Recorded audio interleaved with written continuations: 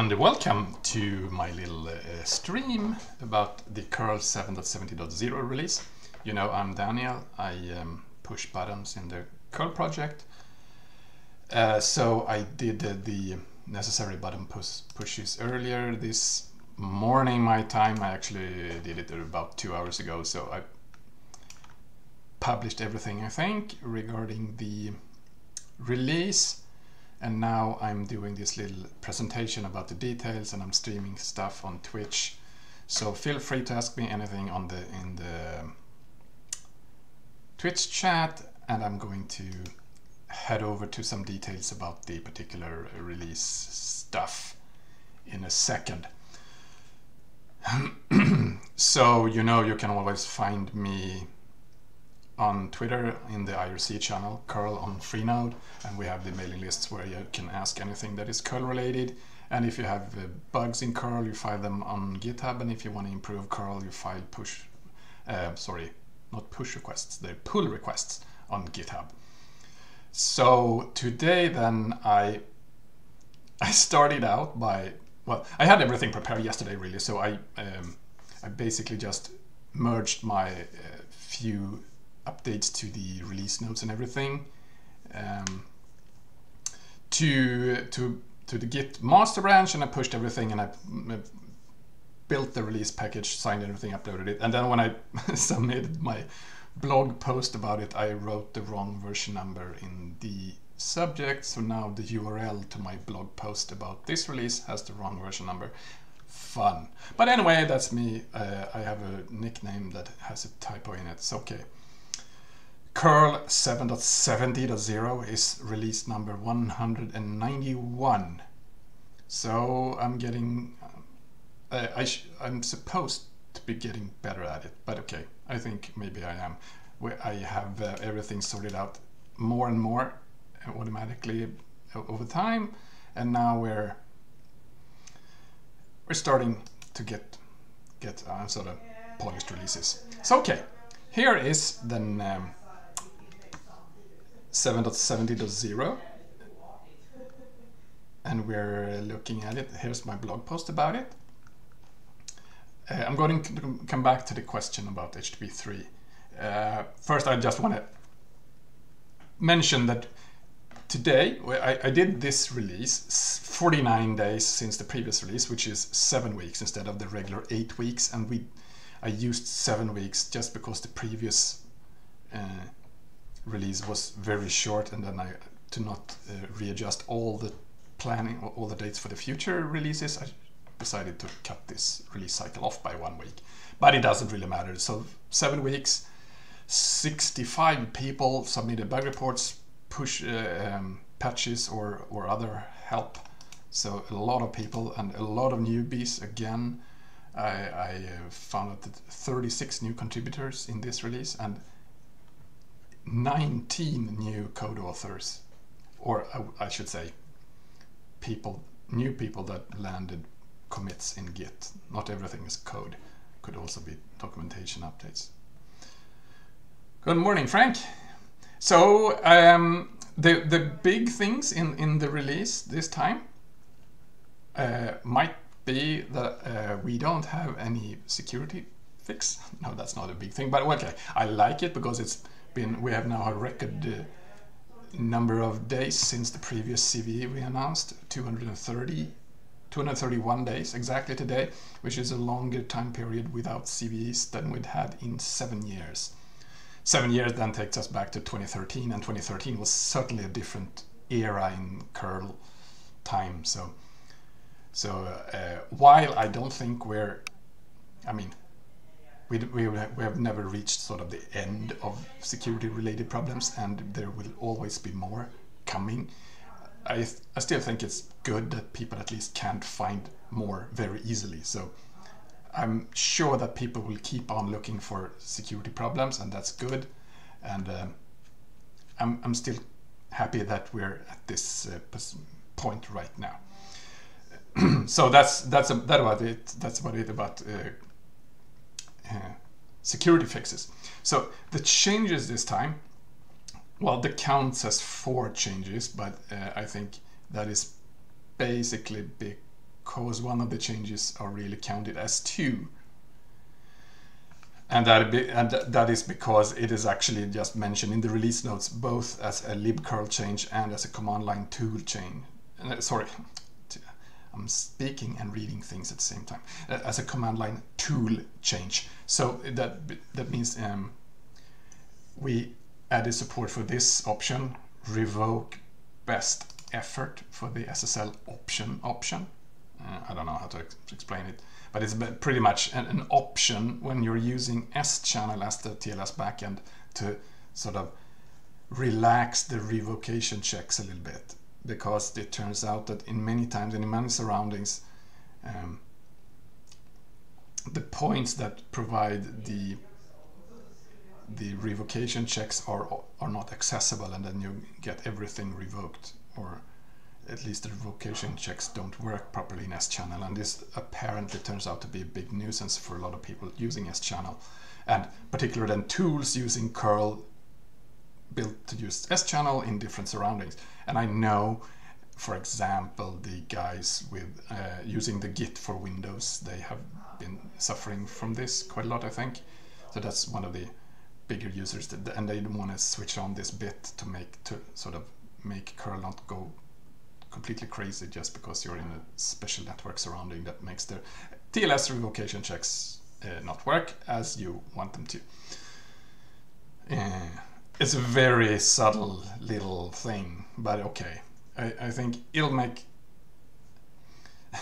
one application happy and one application with potentially many users. So I think it was worthwhile. There was a long discussion in that PR and bug on if the fix is actually good or bad and so on. Complicated stuff.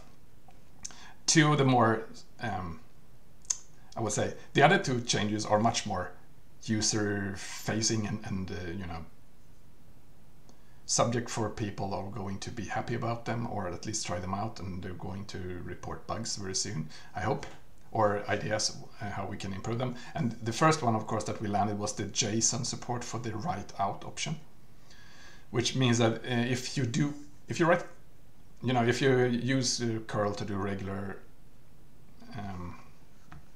whatever regular things you do with curl, like you write a curl command line and you want to transfer URLs, and then you want to get some extra data from that transfer, and you do that with the -w option or --write out option. And if you haven't found that option yet, you really should dig into that and figure out how you can use that in your shell scripts, because that's a really fine way to get more information and more metadata out of your transfer from curl without having to resort to doing weirdo scripting on the side. And now from this release 7.70.0 you can actually ask for a JSON object to get output, which then basically outputs all the metadata about the transfer that curl knows about as a JSON object. Which, why do you want to do that? Well, because people like JSON, and if you have a JSON parser and a JSON handler, you can easily get a lot of data out of the curl transfer and into a JSON object and so on, and deal with it. This is the first release then with this feature. I'm sure there will be reasons to ponder about how to do specific things in there, if it's JSON-y enough, and if we should have more stuff and less stuff and so on.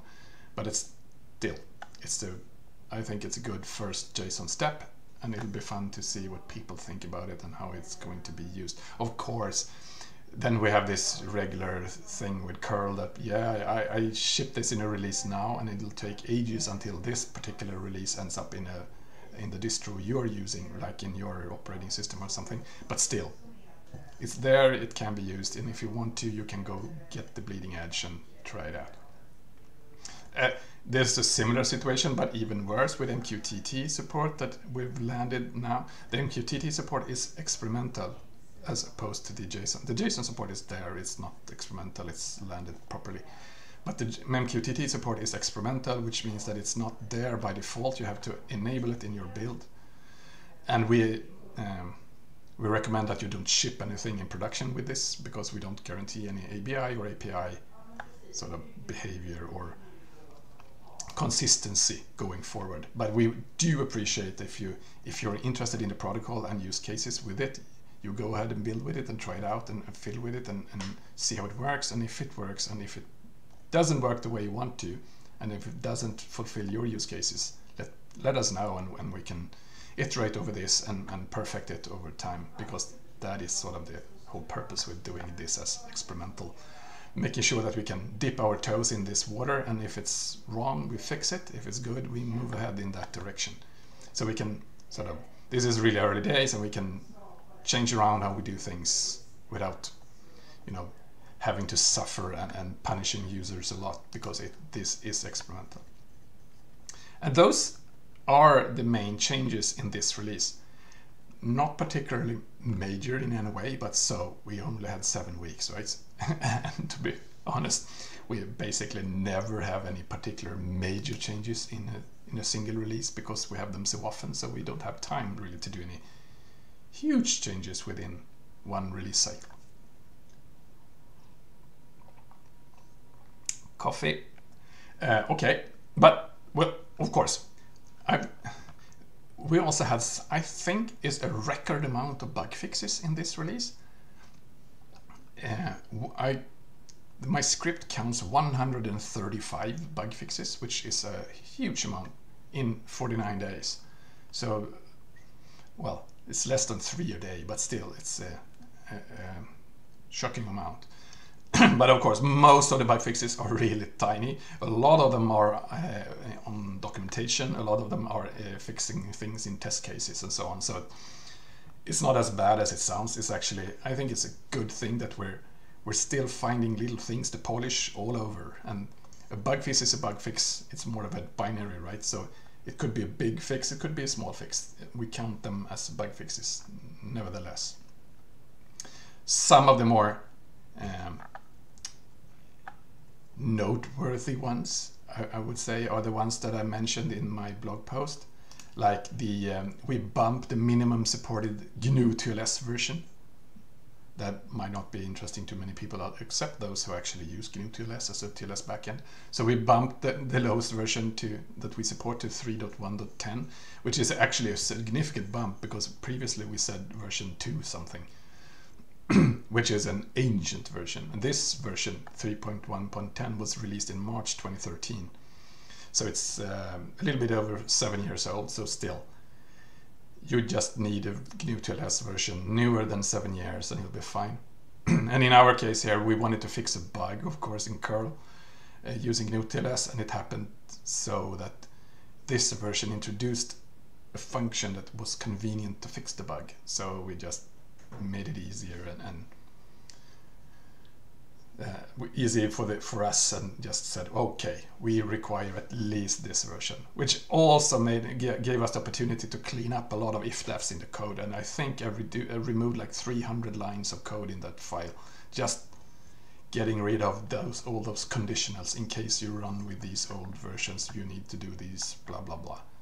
So not only then do we reduce number of lines of code, it actually simplifies the code a lot, and we remove a lot of, you know, complexity and silly things. So I think it's a good move. And whatever you do, you want to have TLS, a modern TLS library anyway, because the TLS libraries, if any, in the curl stack, they're riddled with security-related fixes, right? So if you're using TLS for real in production, you really want to have those updated TLS libraries anyway for security reasons. So even if you do use GNU TLS, you most probably want something much more modern than 3.1.10 anyway.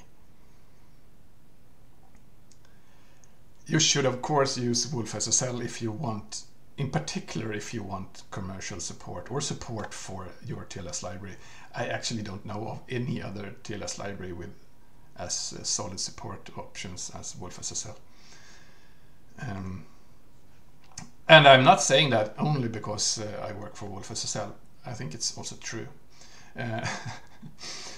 Okay, so that was a long story about the GNU TLS stuff. So That was good. And we did other minor things with particular backends. For example, we fixed a thing with the libSSH backend. You know, we have 3 SSH backends too, if you want to have SSH support for, like, you know, SFTP.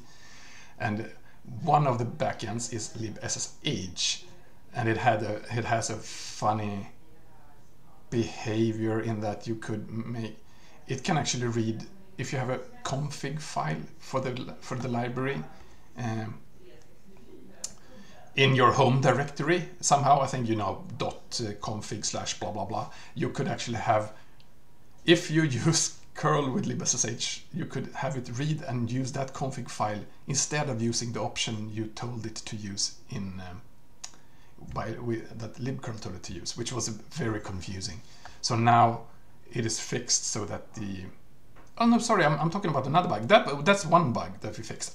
That's not the one that's mentioned here. Sorry, I'm completely confused. But that was one bug. So we fixed that bug, and then we fixed this thing to use... You know...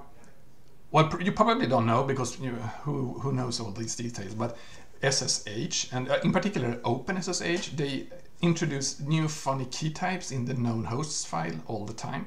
You know, known hosts is the file you have in SSH to know that you're connecting to a known host. And they have support, they support key types, so you can do it with different types of keys, and they tend to add new types over time, so the SSH libraries have to keep up with that, and sort of in this case we have some awareness in curl to have to tell the SSH library which types to use, blah blah. It's complicated, but we fixed it, and now a libSSH built backend works better with modern SSH installations. Here's another very subtle gem. So, you know, we have the multi-SSL support in curl, which means that you can build curl to use one out of several different TLS backends at runtime. So you can build it to use, you know, set it to know about X number of TLS backends. I'm not sure all of them support this, but pretty much you can build with 10 different TLS backends. And then at the runtime, you select which one to use at runtime. So they know about them all, and you don't have to provide them all as libraries. But then at runtime, you select which one to use this particular invoke. Again, that is used by, for example, the Git uses it, and Git for Windows. Anyway, when you then went back and you did a curl global cleanup, so basically said, I'm done with everything curl, I don't want to do anything more, you can now go back and re-init curl to use another TLS backend. So previously you couldn't do that. Previously you could only pick one TLS backend, and you would sit with that for the rest of the application lifetime. But now you can go all the way back, change TLS backend, and init curl again and use another one.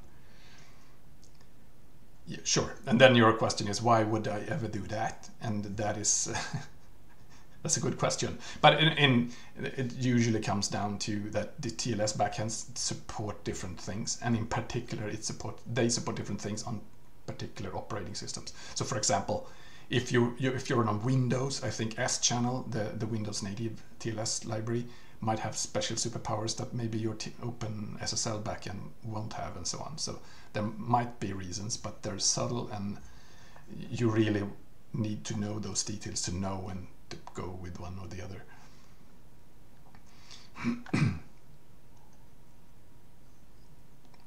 And more things about Windows. Windows is fun. So back in January this year, so like 3 months ago, we actually released security advisory. This one, CVE 2019-15601. And the security advisor basically says that if you're using curl on Windows and you're using file:/trans URLs, you could trick curl to access SMB. you can actually use other protocols than SMB2. You could trick curl to access hosts on your network by crafting different URLs, right? So if you, for example, can trigger a remote application to run a particular file colon URL, you can make that application then probe servers on your network. And we considered that to be a security problem, and we tried to fix it back then. And we released that in January, so we got the report actually late 2019, and that's why the CVE number is 2019. But over time, and subsequently, we got another report by, I forget its name, but an excellent report that basically said that check was really not, it was completely insufficient. It doesn't really fix the problem that you identified. So there are these other, I think he listed 3 other ways that you can actually access servers using the file colon URL on Windows machines. And then basically we gave up. So okay, the old man, you know, the old thing, it's not a bug, it's a feature. It really hit us hard in the head. So no, it's not a bug, it's a feature. You simply cannot prevent your Windows machines from probing other hosts on your network if you're trying to access a local file. It's just, we really, I mean, there are a myriad of ways of doing that / things to that Windows itself will translate into a network probe to a host name. So we basically then backpedaled that and said, no, this is not a security bug. We were wrong. We're retracting the CVE from January. It's not a CVE anymore. I've also retracted it at Mitre, and we've unpublished it from the list of security vulnerabilities in curl, and we don't count it as a vulnerability anymore. So that's why we don't have any CVE anymore for 2020. We had that one for a moment, and now we've removed it, so now it's gone. Now the most recent CVE is from September 2019. Okay, so that's about it about the CVE. This is sort of, as I said, I mentioned this before, I think. I published something about it on my blog a month ago or whatever it was when we took that decision. And then we, of course, then now also reverted our lame attempts of fixing this problem that isn't a problem anymore because it's not now deemed a feature and we don't consider it a problem. Because on Windows, there's no way for an application to prevent Windows from doing this. So it's sort of, it is a feature, it is a design choice by the operating system to always allow this and to make it really, really, really hard for an application to avoid it. So we're not going to try to avoid it.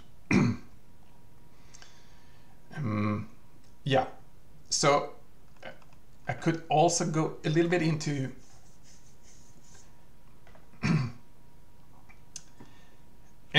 we've fixed a lot of things in the test cases this round, and if I look at the change, if in the release notes, I think we have, let me count.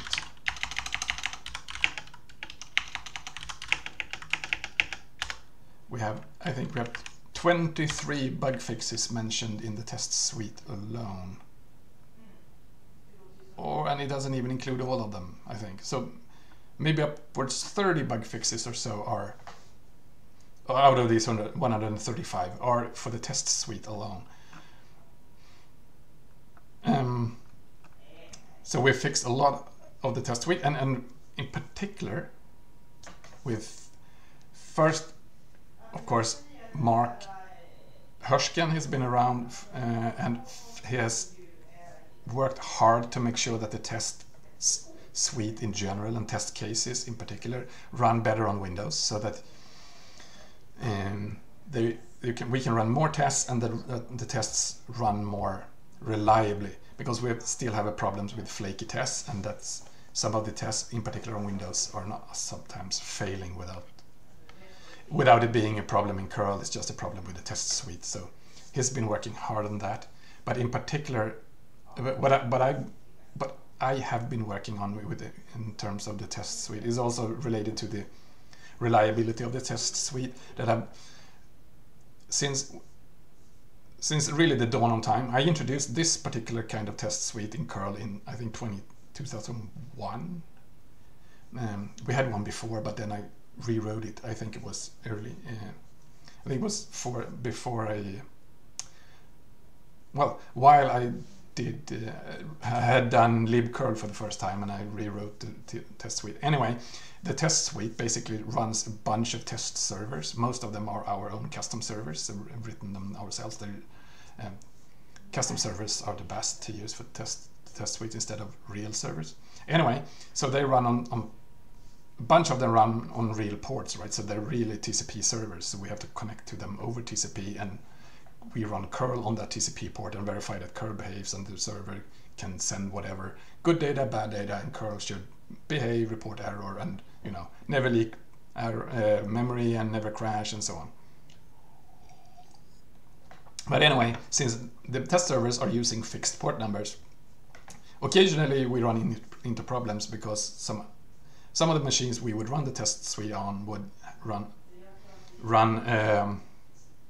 a particular, another server on one of these ports. And when over time we add more and more servers, so we now have use, I think, around 20 different ports in a regular test suite round. If you run all the tests, so 20 ports, and they were all allocated in a block.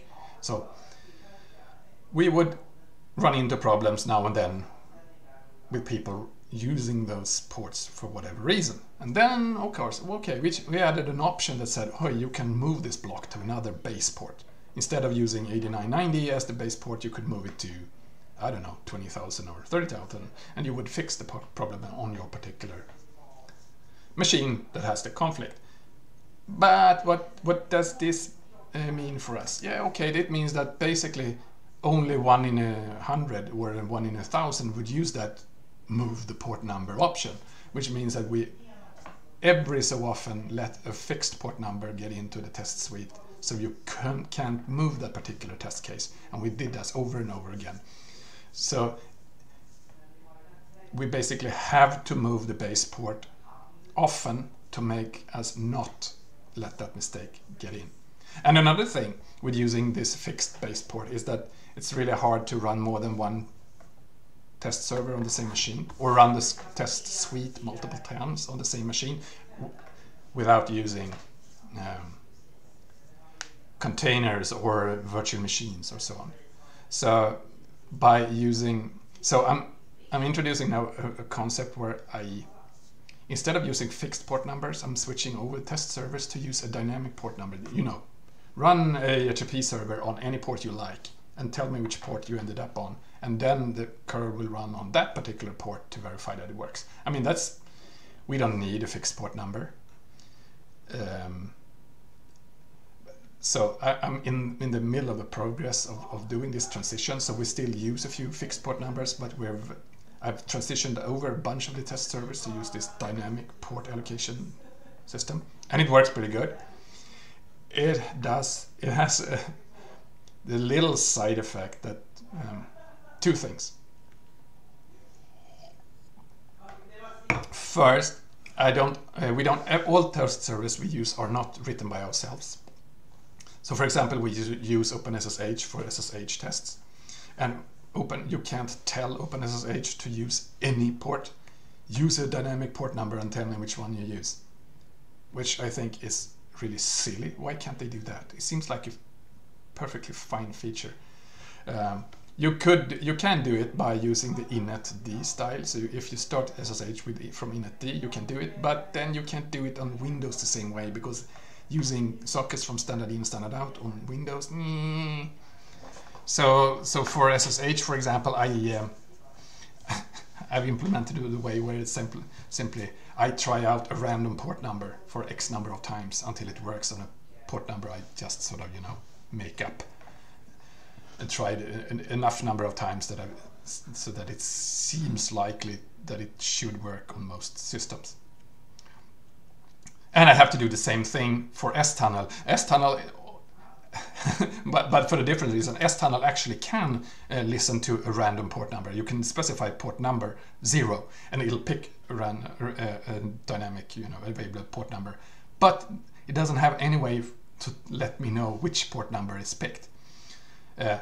So I've actually came up with a way I can actually add the log, the verbose log level for the S-tunnel logging, and I could grep the logs to figure out which port it used, but it felt really fragile. So maybe on Windows it's going to be hard to read the log file while S-tunnel writes to it and so on. And I figured, yeah, you can actually use netstat. Netstat-p also shows which program that has an open port. So that is also a way, but netstat-p, I bet that's even worse and less portable than all the other options. So I'm switching to the same way with S-tunnel. So I'm going to run S-tunnel and just pick a set of random ports and try them until it works, or give up if I try too many times, maybe 10 times, and then give up.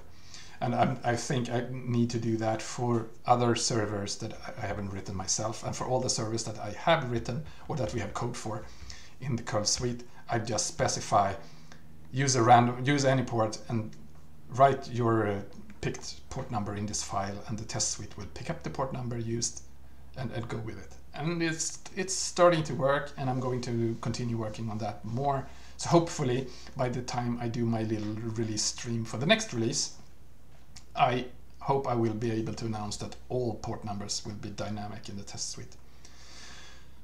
Possibly if I reach that point, then I can also start thinking about doing more than one test at a time on the same machine in the same surrounding.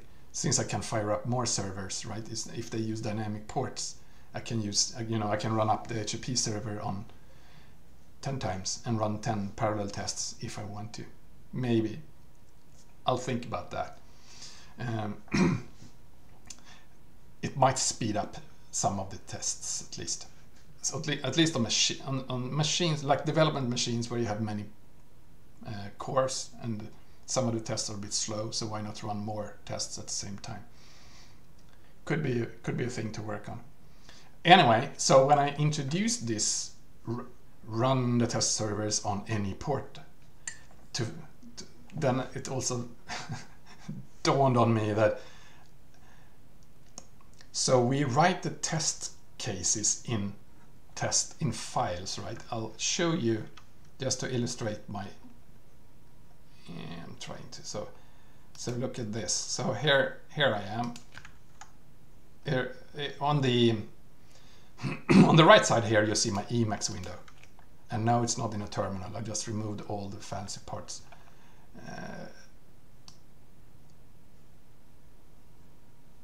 So okay, so if I'll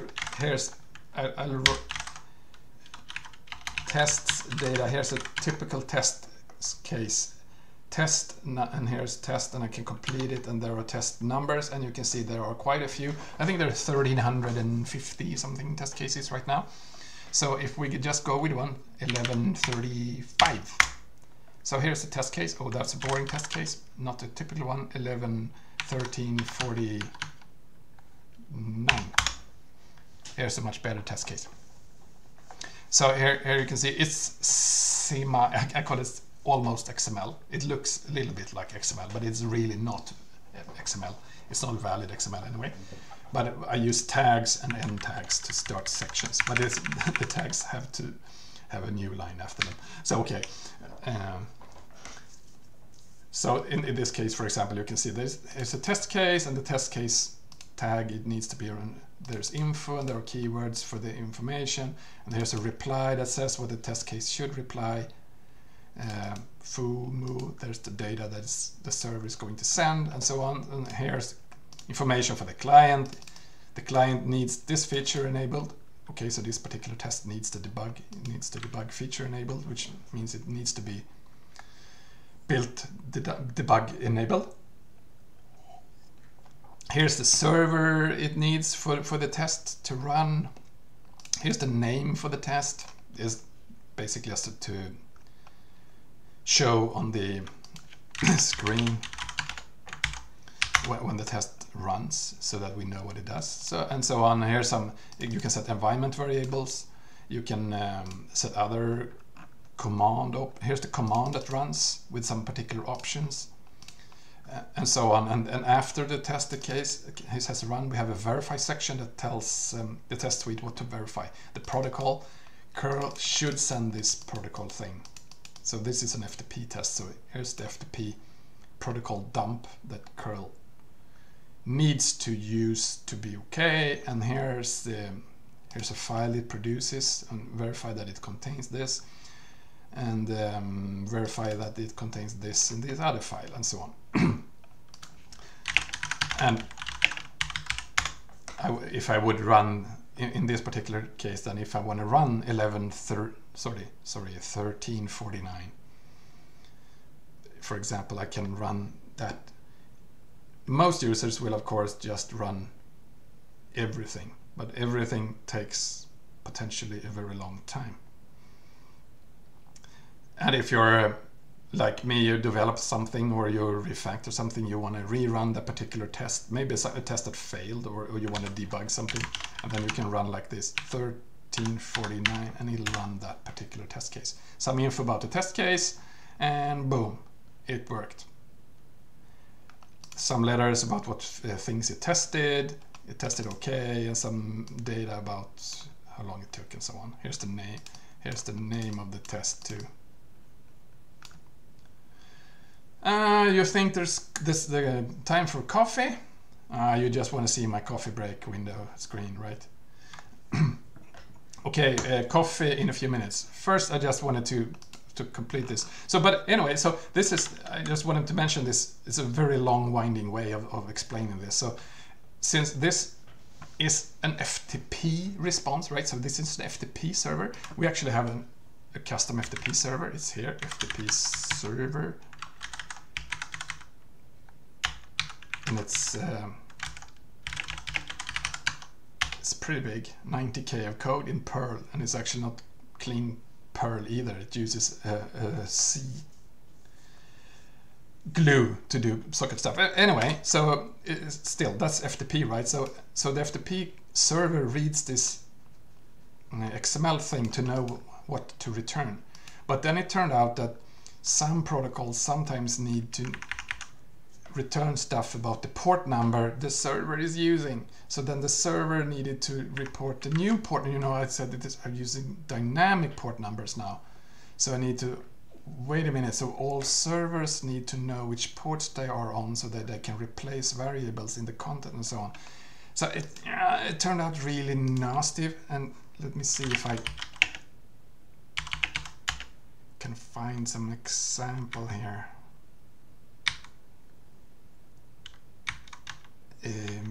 Maybe not. I'm trying to think of what I did here. Anyway, to make a long story short, the test suite now generates a pre-processed version of the. So this file, as you can see here on the right in my Emacs file, this is the source test file. So when the test script runs, it'll pre-process the entire thing and generate an output version in the log directory.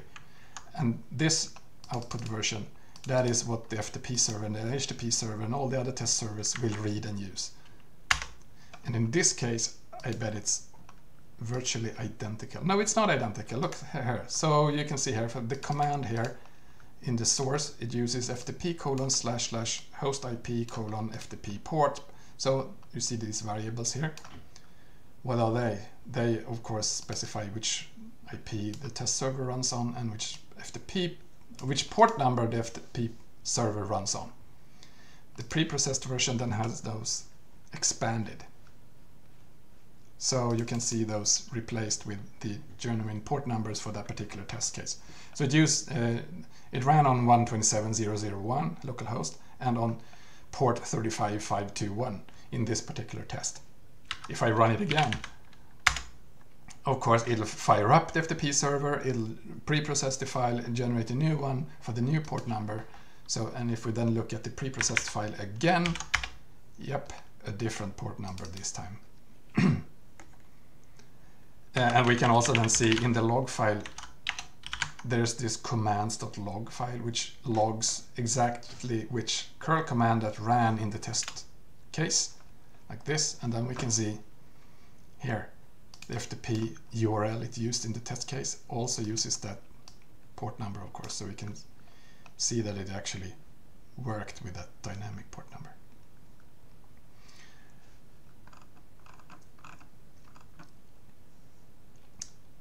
So that is things I've worked on in the test suite. This pre-processed thing, it's there, and the HTTP server, the what I call the FTP server, actually for all the ping pong protocols that I call them, FTP, SMTP, IMAP, POP3, they're all on dynamic ports. The RTSP server, the SOX proxy server, they're all on dynamic ports right now. I have PRs pending for the SSH server for S-tunnel, which then means for HTTPS. Well, basically all the TLS protocols should switch to dynamic ports. So there's just a few. There's the SMB test, there are HTTP2 tests, there are a few other tests that are still on fixed port numbers, but I'll get to those, I think, within soon. So maybe soon will be fully dynamic port numbers in the curl test suite. Cool, right?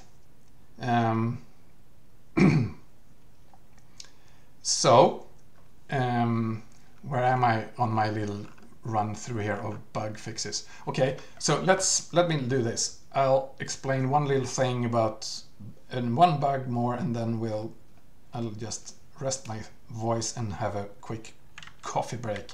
So another thing, actually one thing that is still, I landed, when was that? I landed support for parallel transfers in, so here's the blog post about it.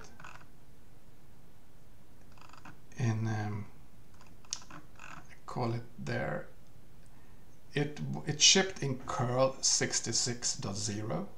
Here it says in September 2019. So what is that? 7 months ago.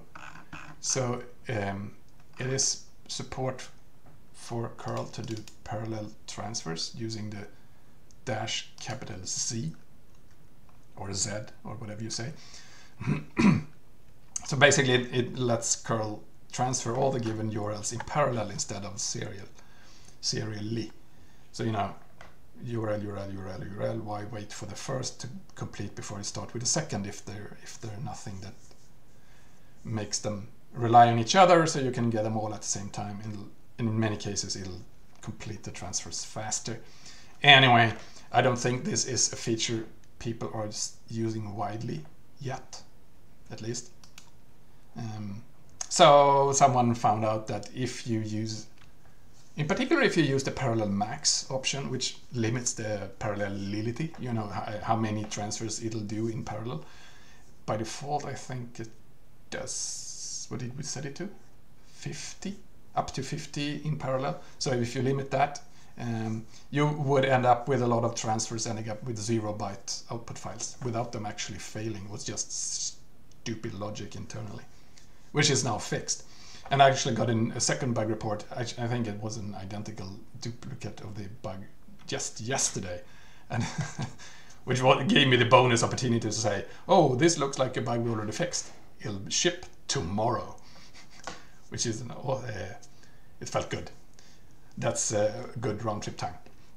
So hopefully parallel transfers will now be a little bit better, and hopefully more people would use it. I think one of them still sort of the biggest room for improvement when it comes to parallel transfers is that we don't have any good error reporting when you do many transfers. If you want to transfer, you know, hey, I want to do 200 files, do them 50 in parallel.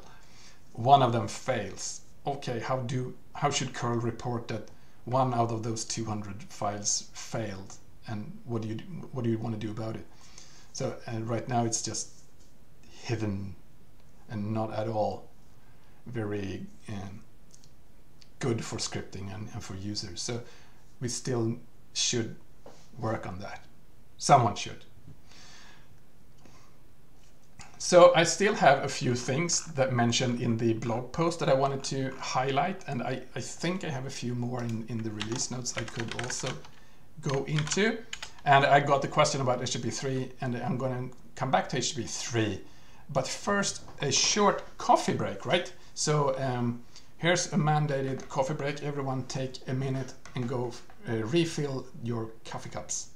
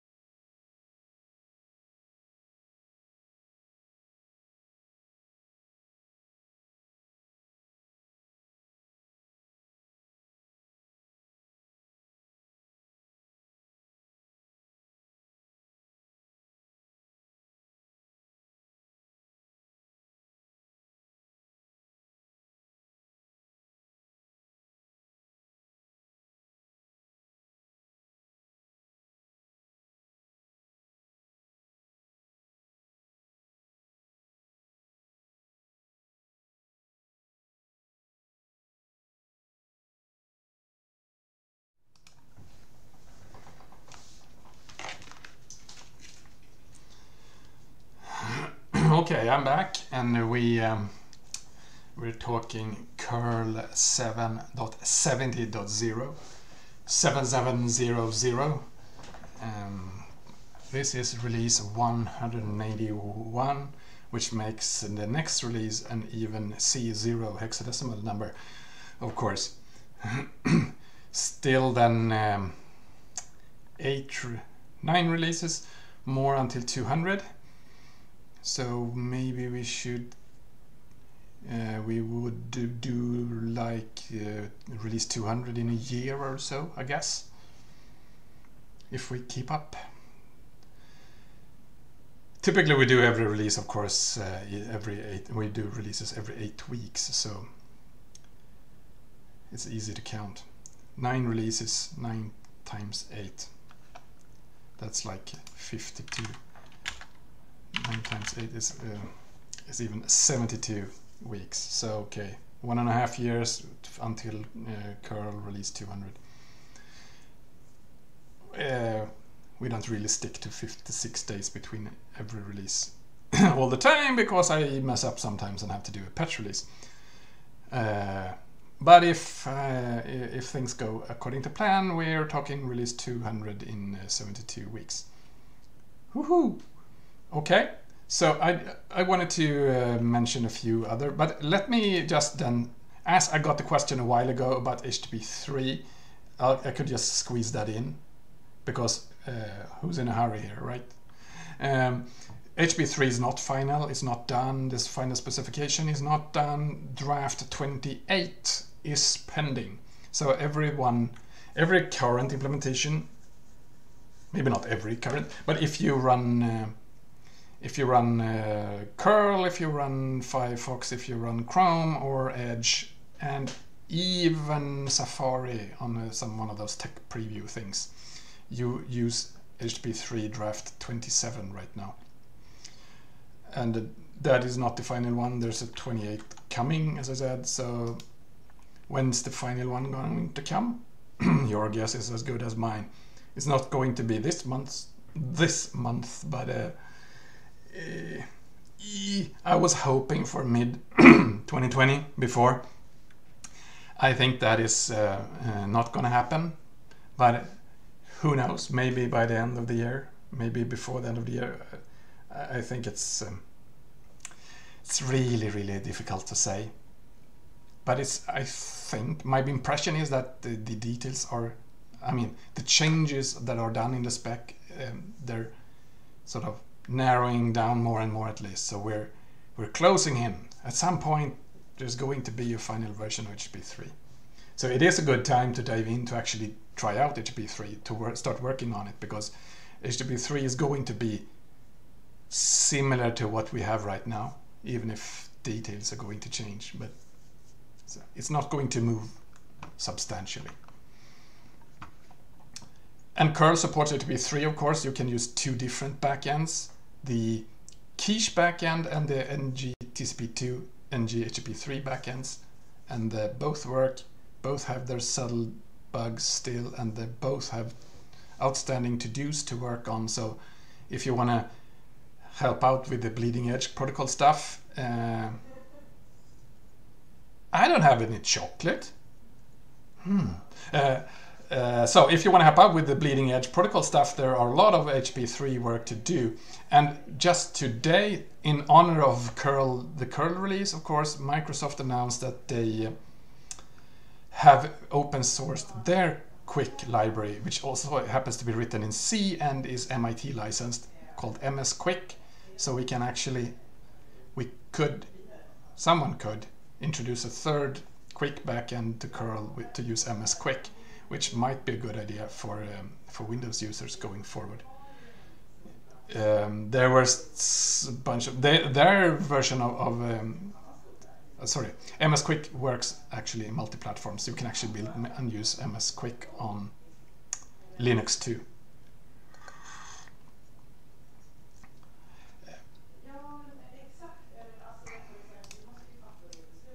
So that's the reference to the chocolate discussion here in the chat.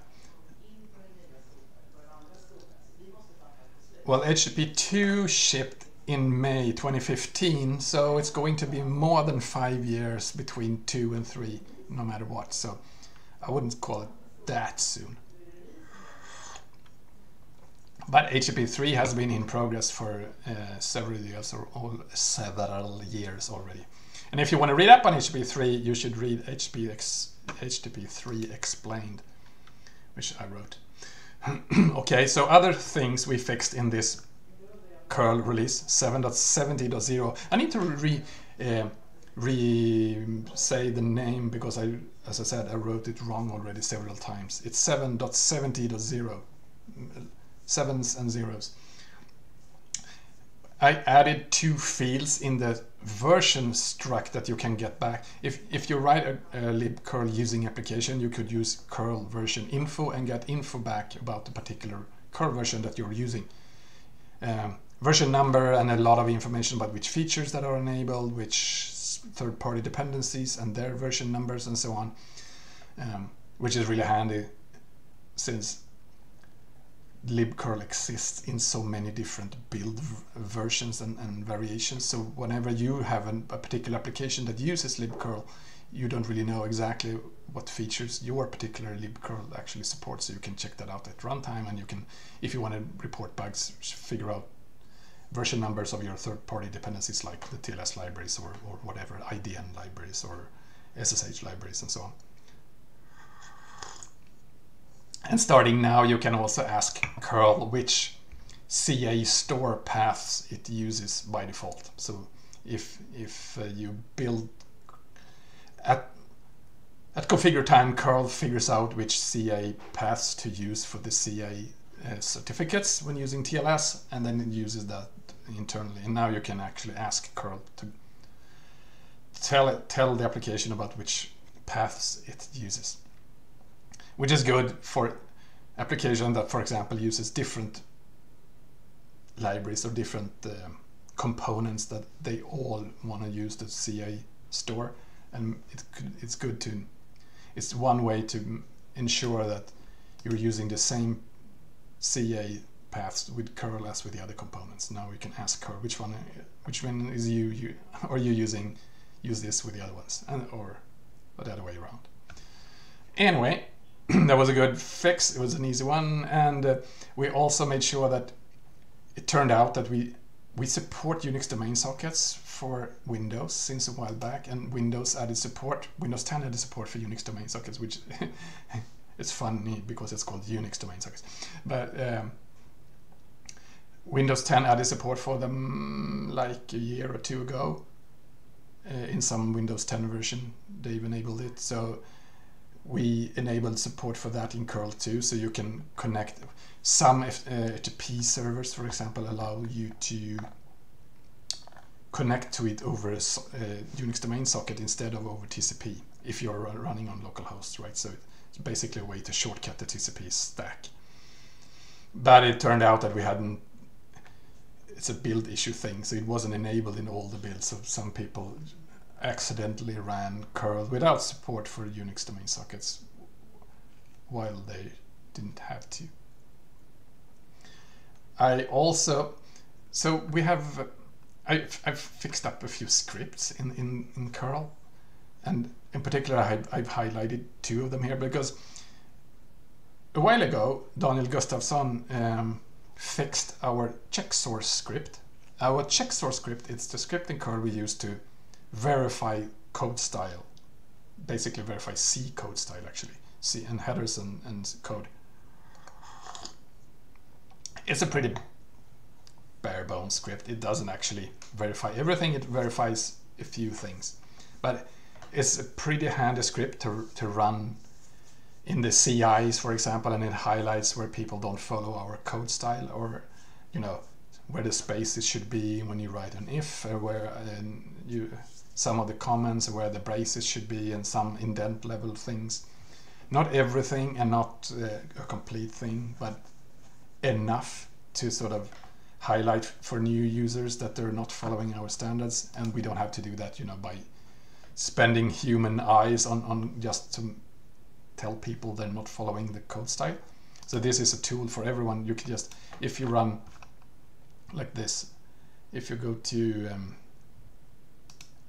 you got to use this. If you use make check source, and I can't spell, of course. If you use make check source for curl, it'll just run the tool on all the code in curl, which is handy. For example, if you've edited code or you want to submit a pull request or whatever, you can run this and verify that your updated code is actually still possibly following this code style in curl.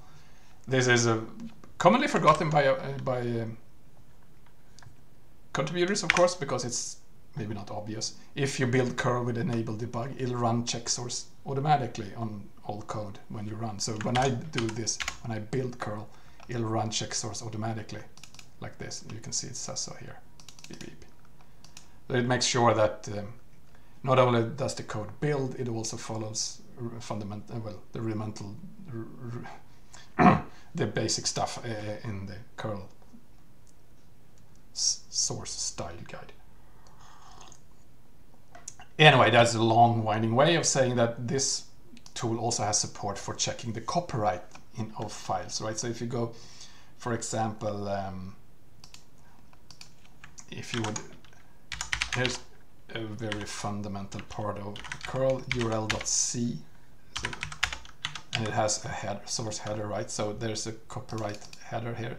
It has a year range for which years the copyright applies to, and the check source script can actually verify, and it uses git to check for the latest change, and it verifies that the end range here is the same year as the last change. So if I would say 2019 here, and I have a script that verifies that it's true, you can actually, if you if you run check source here. No, right, I switched it off. But anyway, if you would do that and you have the check enabled, it would warn on this and say, hey, it's the wrong year. But it turns out that it's a pretty slow check, so it slows down if you do it in every build. It's a little bit annoying. And when I tried to enable it in the CI builds, it turned out to be really annoying, because this is, of course, people don't. Your ordinary everyday contributor won't update that field, so you'll get a lot of contributors would get warnings and errors on this, and they would, hey, what's happening? I didn't do anything here. Why is this my problem? And it turned out to be really, really annoying, especially when switching over, like the first pull request, early January. Everyone has this wrong, and it also turned out to be really hard when we do reverts. So if you revert, it turned out to be, now we had to switch it off by default, basically. So, and I also switched it off in my builds because it was too slow, and too many users then missed this. And since we don't have it enabled in the CIs, we miss this every now and then, and people land code with this wrong, and it would warn in my build, but nobody else would have the warning. So really annoying. So then I wrote this script instead, called scripts copyright, and this is more covering. This goes through the entire Git repository. It actually goes over all the files that are added to Git, and it'll verify that they have the right end year in the copyright range in the headers that they have. It actually verifies also that all files that should have these headers have headers. I mean, so that they have the copyright information at all, and then that the copyright information is correct. And I then have a whitelist concept that says that these files don't need to have a copyright header. 2,206 files don't need to have a copyright header. How many files do we have? LS files. We have 3,245. It's okay. 3,000 files, and we have 2,000. It's okay. It checks about 1,000 files in that script and verifies so that the copyright range is correct. So it turns out a better way. So now I can basically just remember to do this roughly once per release cycle. It'll be fine, and then I can batch update those that are wrong.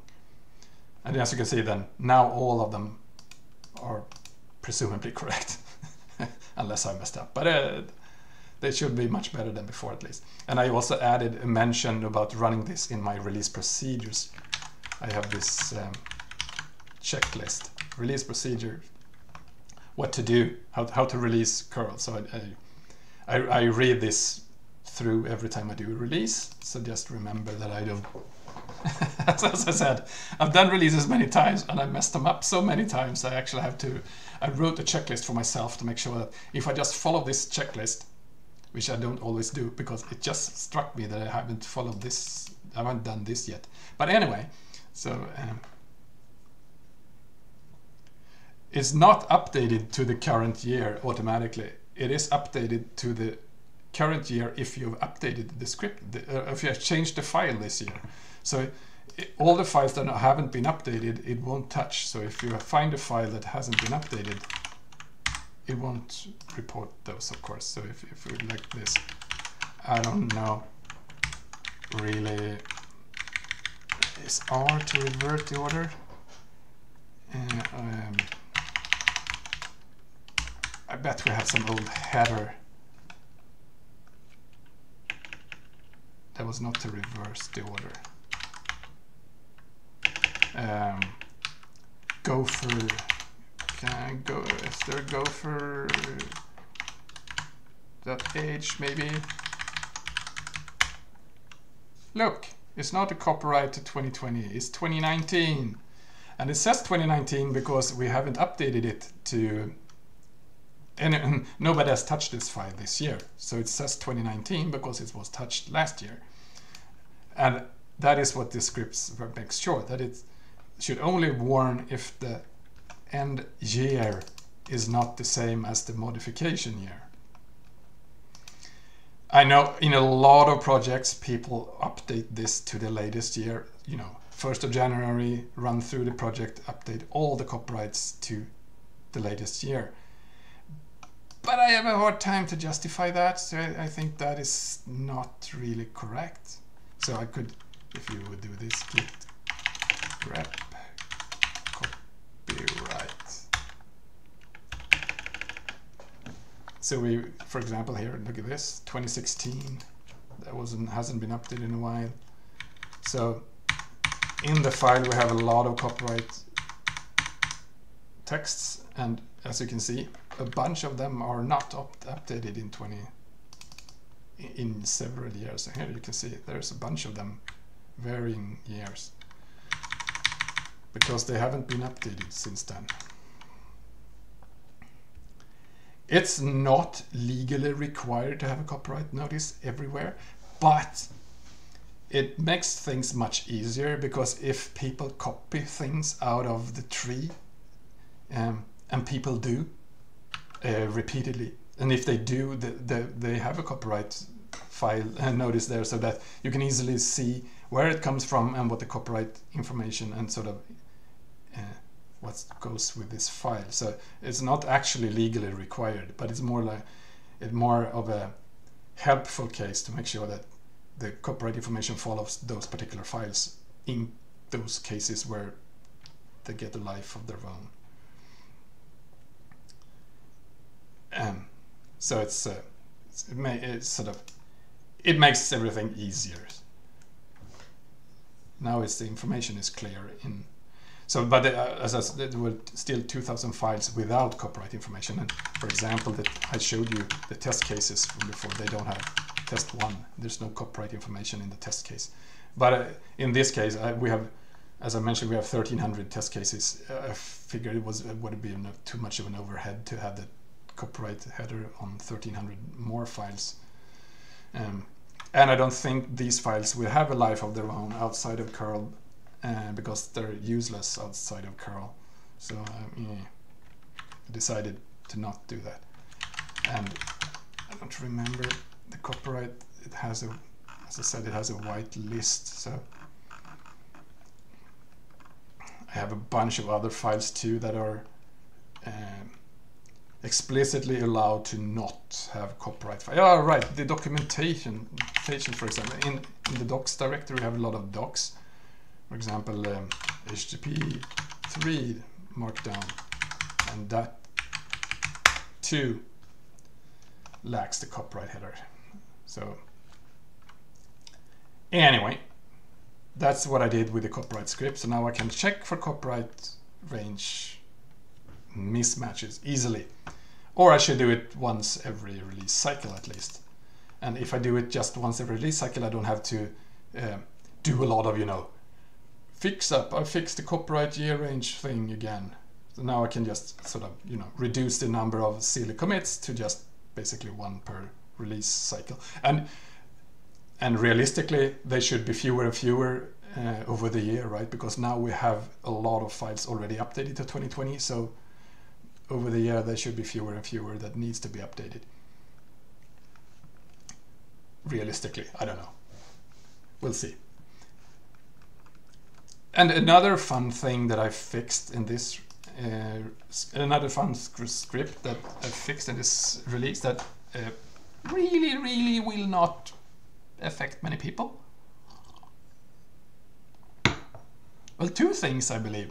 First, Frank fixed, I have this contributors script, which is a fancy way.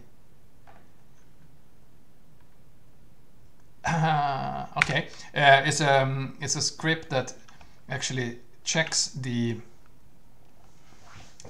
figures out the most recent commit in curl, and then it parses the git history since that, and it does some other magic to figure out who has contributed to curl since then, and it gets the numbers from the release notes file, and it all shows them all and outputs them all like this. And this script now also takes the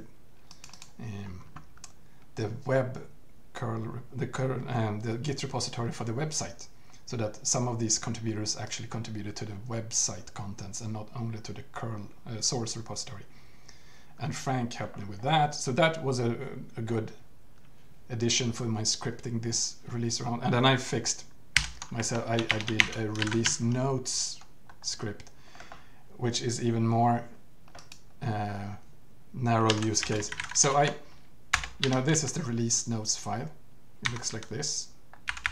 Basically, it's I have some metadata at the top, and then I highlight the changes in this release, which are basically things that are improving curl and that aren't just changing existing behavior. They're not bug fixes. And then there are the bug fixes. Bam, like this, 135 of them here. And all of these can potentially have a reference, like here's a MQTT reference to 57. And then I could go down and see 57 is down here. Oh, that's the URL to the particular issue. And then you can see, oh, okay, we have a bunch of references. So roughly everything we do have a reference. So run the SWS server here. SWS is the silly web server in the test suite. So, okay, that's reference 85. So then you can hit down to 85 and you can follow that link if you want to, and that would hit over to issue 5247 and you would read about it. Anyway,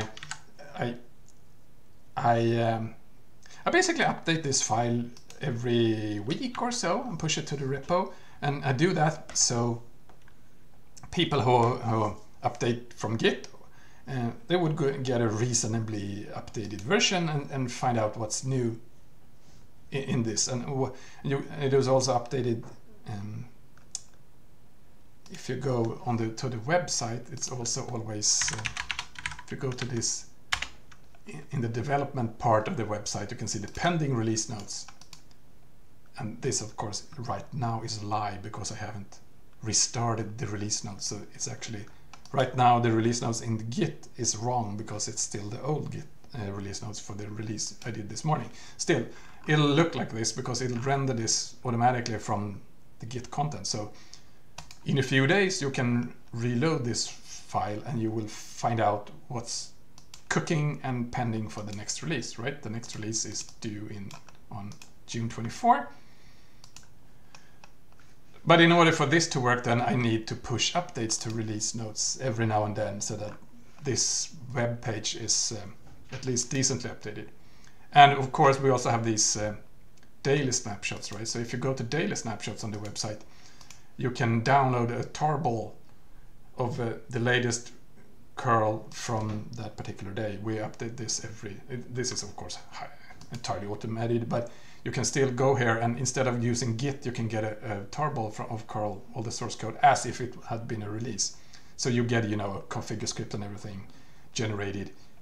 And this looks exactly as a release would look like of that date. So that then also has the correct release notes in it and so on. So it's fairly, I consider it a decent service to make sure that the release notes file in Git is sort of kept up to date every now and then.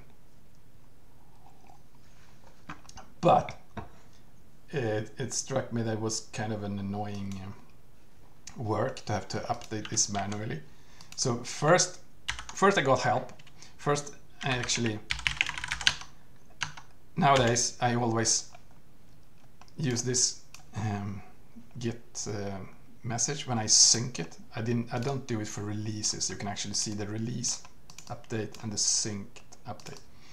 And then I got help, so I have a particular Git alias that actually it's called latest. So it actually shows the Git log since the previous release notes synced commit message. So in this case I didn't do sync, but this shows what happened since the last commit message that says synced. Okay, I started with this and then I manually added things. And for all commits in curl, you can see here's a typical example. We fixed this script. So the first line of the commit message is basically suitable for the release notes. Here are people helping out. They're suitable to get credits. Here Emil Engler and Ashwin Metpali both should get credited as contributors. And here are references, right? So fixes is the bug report, closes is the pull request. We usually prioritize the bug report, so maybe should be a reference to this. And in this case, we have another one up on top of here. It has a different fixes because he prefers to use the full URL version. But that's also a reference to a bug report and to a pull request, and so on. And in this case, for example, here we don't have any bug request, bug report. We don't have the pull request. So there are different kinds of commits, and they all follow the commit template we have in the project. But some people use the signed off by thing here, and that's fine too.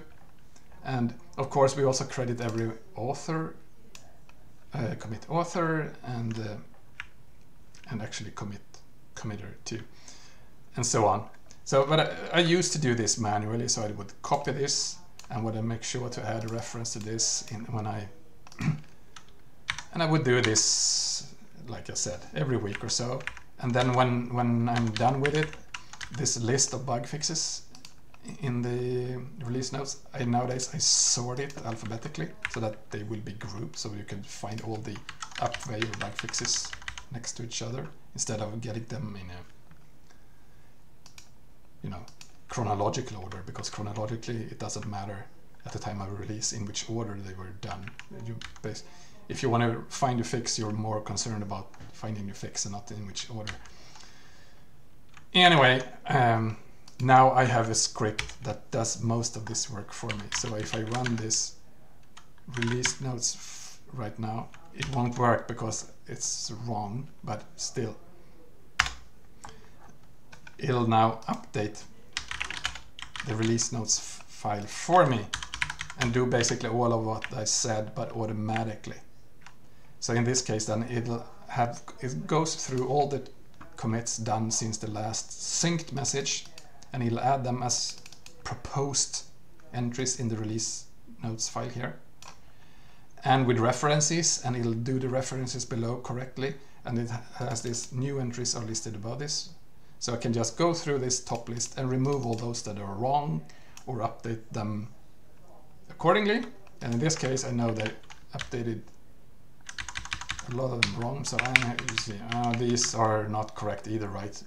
I don't want them as mentioned bug fixes. So when I'm done with this, I'll just rerun the script like this, clean up, and it'll go through and clean up the file again. And we'll see what it did. So the ones I left, you can see here it added a few things. Proposed release notes updates that I didn't spot or didn't remove, and it sorted them in there and then added references to them, blah blah blah.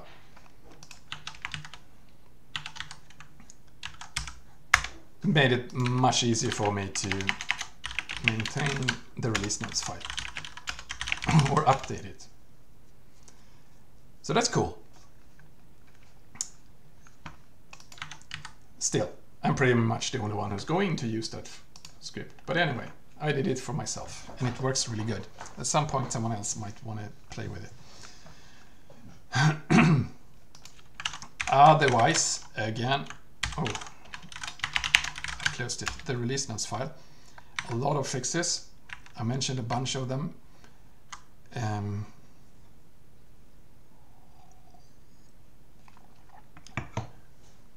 What I can possibly also mention or highlight, of course, that isn't really visible in this list of source code changes is that we've fixed a few other things, right? So most notably that I've worked on, for example, on the curl website recently. First, of course, it says that the latest version is 7.70.0, 7.70.0 is the new release of today. Huh, I could say the version correctly at least once. So it updates automatically actually. So when I update everything, the scripts on the site updates and finds it. So this counter says 0 of the listed downloads are of the latest version, because that particular script will check how many of the downloads it refers to from the download page that are updated. So it'll check that twice a day, I think. So it'll take a while until it updates all of these entries. So the 769.1 was the latest one until this morning, right? So lists a lot of downloads on this page. And I updated, so now it says MQTT on this list, because you can enable it.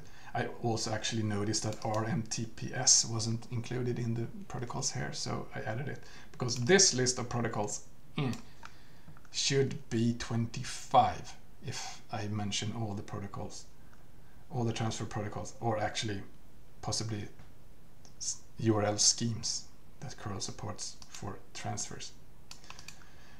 Okay, and I wanted to mention that, of course,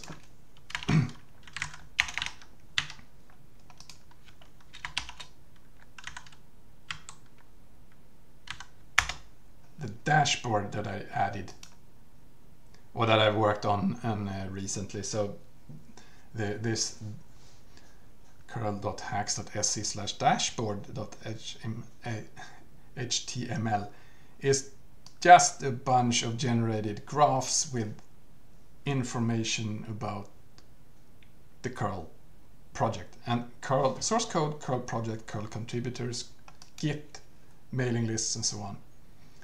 And as you can see, there are a bunch of them.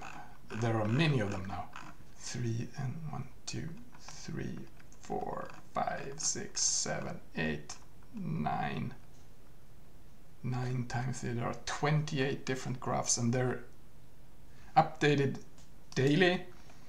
And some of them are generated with information per release, some of them are updated with information from Git, some of them are updated with information from elsewhere. Anyway, they show how we're doing, what's happening, and I've had a lot of fun creating them because I think this is interesting graphs. I'm working on a separate presentation that I'm going to do within soon, called the State of Curl 2020, where I will use a lot of these graphs and talk about them in more specific details. I've done the State of Curl presentations in the Curl Up conferences in previous years, so there's supposed to be a Curl Up 2020 not this weekend, but next weekend, but I'm not quite sure even yet how we're going to do that, or so. Still, there's a bunch of graphs here, and you can click on them each and you can get them in very high res. They're all in SVG actually, so they scale pretty well. You can use them, you can zoom in pretty good. And yes, it made me have to get into GNU plot pretty extensively to understand how to generate these. And that was fun. Announced the fixed CVEs. I told you we have a record, this flat top plateau up here, 231 days today, a very long flat period. Hasn't been that flat since back here. And it doesn't look flat because of the way I draw this line. Is actually not flat in the graph. But still, here's between two different CVEs. They were over 300 days back then, but 2013, you see that we were at, what, 15 CVEs back then. It was a different universe. Now we're on 92 CVEs. Another fun graph is this one, which shows this shows how long time the bars here, how number of days the flaw existed in the source code until it was found and fixed, or reported and fixed. So we can see that a lot of CVEs existed in the source code for, well, the record one here is 6,000 days, almost 7,000 days. And this graph above here, the green one, shows the age of the project. So basically at this this particular flaw, number 74 maybe, existed in almost the entire project's lifetime when found and fixed. So I don't know why, I just like this graph, and it shows that even though we are many eyeballs and many people are looking for bugs, many of the security bugs, they have lingered in the project for a very long time when people find them.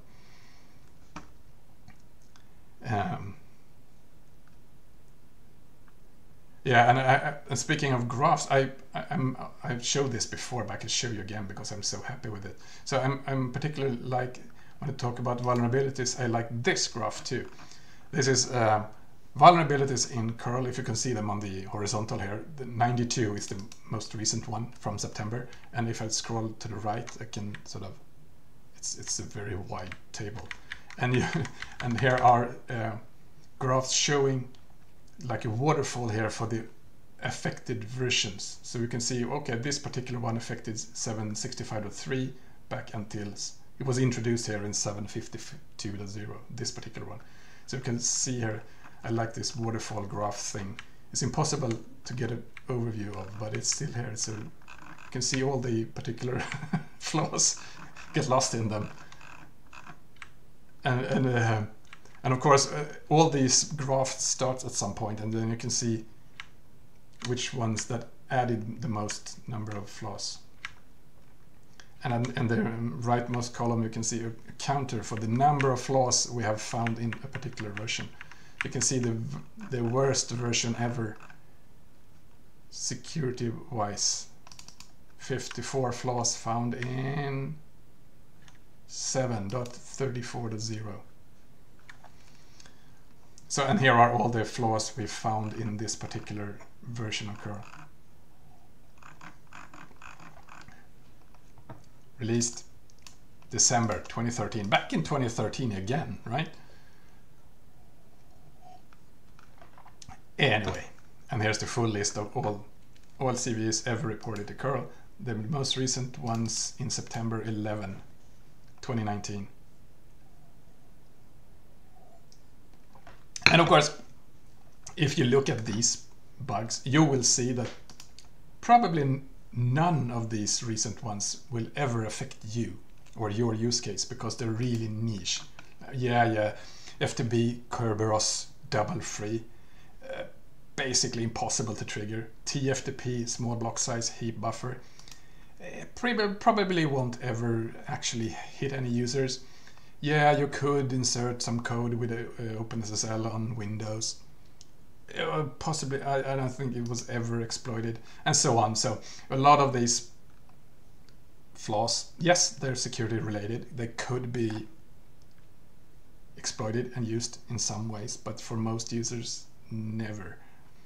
And then we have a lot of these integer overflows. Yeah, if you would pass a 2 GB password and when you used NTLM, it could wrap a counter and do something bad, but 2 GB password, I think that is rare. I could then also just mention that of course we have a bug bounty. So if you go to this URL here, you can read about the bug bounty, and I'll give you the URL here because the bug bounty is fun and you could earn money. And if you go to the bug bounty page, you would go to, you see that, see all details, you would go to curl's HackerOne page. It looks like this. It is hosted by HackerOne, so you would go here. Oh, it's very zoomed in, so that looks better. So you would go here and you would press this submit report, and you would submit all the details, and you will get, if you submit a genuine security problem, you will earn money for your bug. It actually says here that the average is 200, and that's true. The average is 233, I believe. Why does it say 200? We've handed out $1,400 on 6 bugs. So this is just broken math. It doesn't matter. That's a little bit of the downside with saying this is that we're trying hard to raise the limits now. So we gave out $400 for the most recent bug, and we're going to give even more bug bounties going forward. So it's going to be, you're going to earn more money as we're getting more and more sort of, you know, safe, that we're not handing out too much money, that we have enough money to hand out, and we're getting more money than we're spending right now. So we're going to spend more money on bug bounties. So if you find a security problem in curl, you can be sure that you will get a, I think I can more or less promise that you will get more than $500 for the next security flaw you find, unless it's really, really simple and stupid. But I don't think you can find really, really simple and stupid bugs in curl right now. That's security related, I think. I'm trying to jinx this a little bit by saying stuff like this, with the hopes that someone of you will think that I'm stupid and naive, and you will go and find them and report them and get money, because that's pretty much what we want, right? Okay, so that is curl 7.7d.0. This was fun. There's going to be a new release. I'm pretty sure the next release will be 7.71.0, because I think we will land changes. I'm not sure that we actually have a pending change coming. So if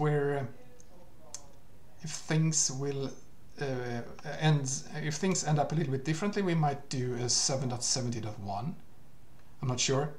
As you can understand, we're using the minor number to bump if we add things. If we change things, we bump the minor number, otherwise we just bump the patch number. So we'll see what happens. It depends a little bit on what you, my friends, will provide, and what we get time and things to work on. I think if we go back to, for example, to check out the pull requests on curl, zoom out, the window I'm showing you here in my stream is on my low on this. I have two different monitors on my table. One is a high res and one is much lower res. So moving them between screens means that I have to zoom in and out quite a lot. So that's why I sometimes have to zoom in and out or zoom out.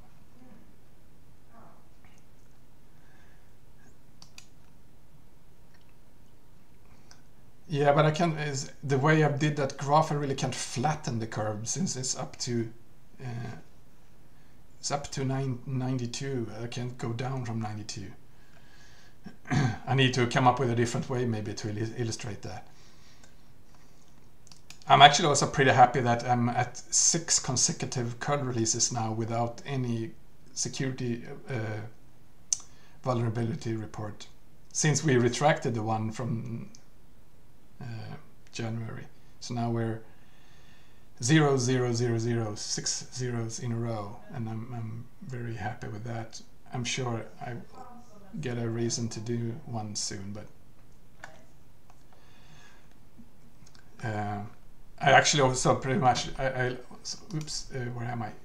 Wrong. I wanted to show you. I also like this particular graph. There are too many graphs, 5 columns. I like this graph, which shows CVEs per year. So in particular here it shows that this is 2020, right? So it's totally blank for now, because we have 0 CVEs in 2020. We had, what is it, 7 last year, and as you can see, 2018 we had more than 10. I think it was 12, and 2016 we had 24. So at least I think that development is really awesome. 2016, this huge bump came from, we had a security audit done by an external party, Cure53. They found, I believe they found 7 or 8 ones that ended up as CVEs at just one blow. We did one release in 2016 where we announced 11 CVEs in a single curl release. Never done that many before, never done that many after either. And we're, as you see, we've flattened the curve here for 2020.